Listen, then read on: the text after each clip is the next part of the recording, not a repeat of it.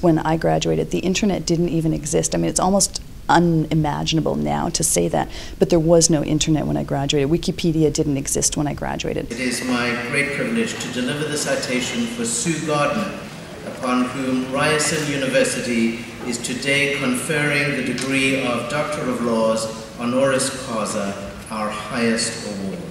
I think two things about getting an honorary doctorate here. One is it feels kind of symmetrical and lovely to get it from the school that I actually went to. That feels really good.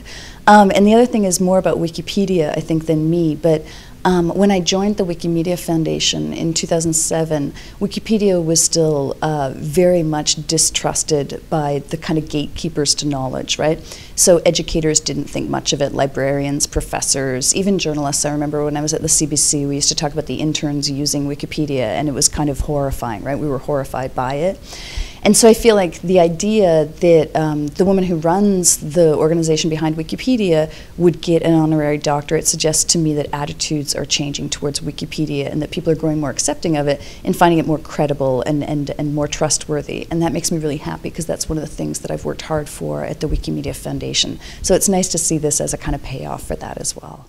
If you wanted to make the world a better place and you wanted to afflict the comfortable and comfort the afflicted and you wanted to, be a crusader for social justice, journalism was one of the ways that you did that. And so I went to Ryerson because I wanted to work at the CBC, and the CBC had a lot of professors working here at the school. And so I feel like what I got here was I got the sort of basic grounding of theory in journalism and some of the craft skills, but the thing that I think I really got was just exposure to smart people who wanted to help me. And so I had some pretty good mentors. If you're good at your work and you work hard and you do a good job, that's going to carry you through.